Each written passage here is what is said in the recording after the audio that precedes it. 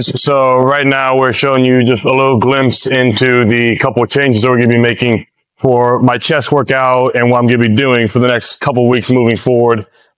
Just focusing more on building muscle, not strength. So normally we start with a flat bench, but we're going to start with a incline dumbbell this week, then go to flat bench when I'm pre-fatigued.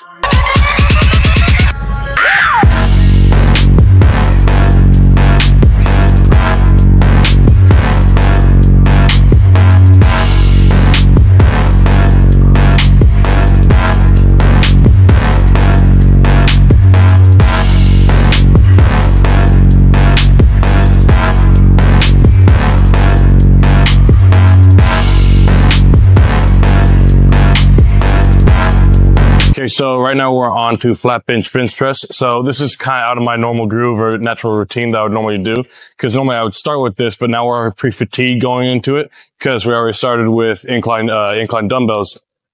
So with this, we're just trying to change it up, working on different parts of muscles earlier in the workout, instead of keeping the same routine and basically keeping it basically, what's the word I'm looking for?